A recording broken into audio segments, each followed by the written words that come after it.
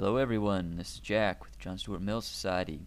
Welcome to part 3 of my series on John Stuart Mill's philosophy based on his book On Liberty.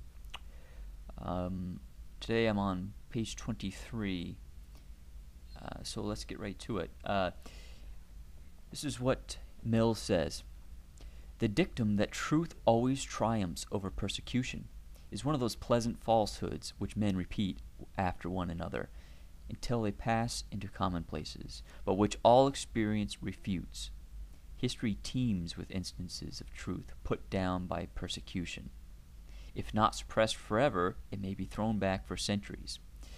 This is kind of, to me, it's sort of a call for people to speak up, because this is a common excuse, really, for laziness, excuse for silence, and an excuse for self-censorship, to say, well, I don't need to speak the truth. I don't need to speak my mind on something. If I know it's true, well, all these other people are wrong, but they aren't going to like it when I tell them that they're wrong, so I'm just going to remain silent. Why? Because truth will always prevail, or some variation of such a claim. That's your defense you use, But as Mill says, that's not true.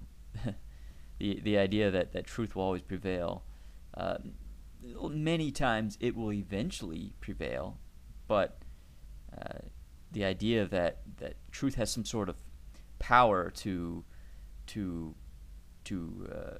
convince people more than a falsehood, there's no evidence for that.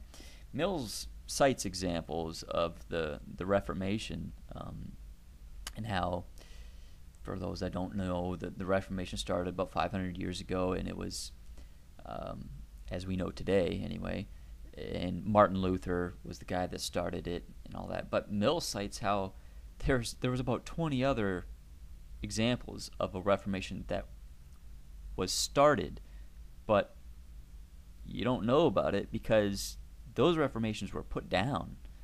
The people who started them were persecuted. Their reformations were not successful. I'm not a religious person myself, so I wouldn't consider that a truth that was put down. But nevertheless, you hear about Martin Luther, but you don't hear about all the other times that Reformation or some variation of it was persecuted and put down, and people were killed, and that put an end to that real quick. Eventually, it was successful, but so the fundamental point, as I alluded to already, is that whatever your excuse is of remaining silent, it's probably not a good one. It probably isn't.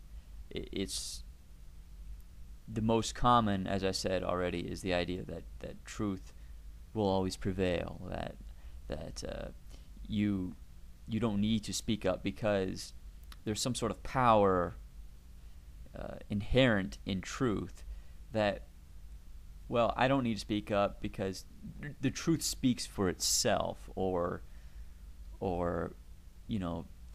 it only requires one other person to speak the truth. And sure, there's this mob of fools that are misguided, but it only takes one real brave person to speak the truth, and that's all there is to it. And so why does it have to be me? Well, that's nonsense. It takes a lot more than just one person speaking the truth. So that's why you need to speak. That's why you need to speak. It's something that you need to fight for. It is not. The truth is not nearly as powerful as you might think it is. So that's why you don't remain silent when people are rambling on about some nonsense that you know is false. And whatever excuse you're telling yourself to remain silent is probably not a good one. And as I said, the most common is the idea that truth has some sort of power that it actually doesn't. So that's why you speak up. I welcome comments, disagreements, and all that. I'd like to hear any sort of alternative views that anybody has, but like most of this philosophy, it seems pretty solid to me. So, but I welcome other viewpoints. So, by all means.